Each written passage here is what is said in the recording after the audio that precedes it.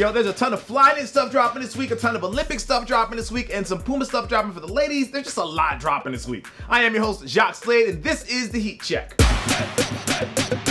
First up, let's talk Flyknit. There is a ton of Flyknit dropping this week, and most, if not all of it, is part of Nike's Unlimited Potential Olympic pack that has a bit of everything in it. The pure running models include the free run Flyknit for both men and women in this multicolor option, and those cost you $130 over at Finish Line. Same goes for the free run motion, which are a lot brighter on the upper, but still add some pop throughout. Those are $150.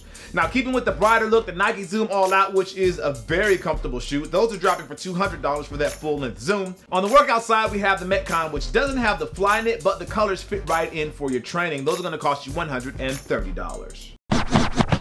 And as if those were not enough, Finish Line also has the Nike Lunarepic Flyknit Low dropping today. These are comfortable. Now, you can grab these for $160. It isn't all about running today, though. Nike Basketball is adding a monotone look to the Hyperdunk 08 Retro that celebrates the Olympic Games back in 08, and you can grab those for $150. And while we're talking about Hyperdunks, the new Flyknit 2016 version is hitting shelves today as well in the Oreo colorway. I've played a bit in these, and that Flyknit upper is very nice. Those will cost you $200.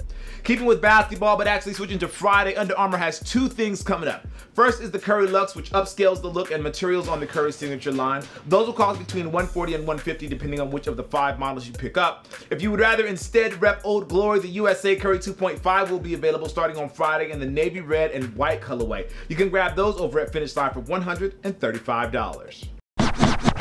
Puma has been killing it with the ladies lately, and for the women that like a nice pair of slides, the Puma Lead Cat Fenty hits shelves on Friday. First strap and all, you can grab those for $80. For the classic types, Reebok is taking us to Rucker Park with a new look at the Reebok question. A flashback to when Iverson actually came to the park and put in work at the EBC. Those will cost you $140.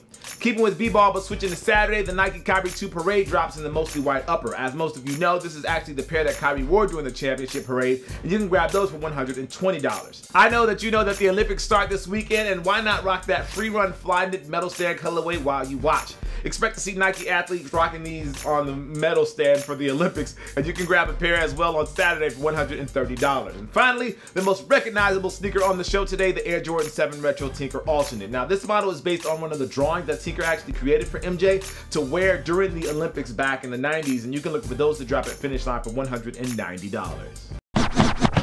As I told you guys, tons of great stuff dropping this weekend, so be sure to hit the links down below if you want to find out more about the Flyknit, more about the Olympic stuff, the lady stuff, all of it's there. Also, make sure you hit that thumbs up because it definitely helps us out, and subscribe if you haven't already. That way you know whenever something awesome happens right here on this channel. I am your host, Jacques Slade. This is the Heat Check presented by Finish Line, and as always, guys, I appreciate you. I'll see you soon. Peace.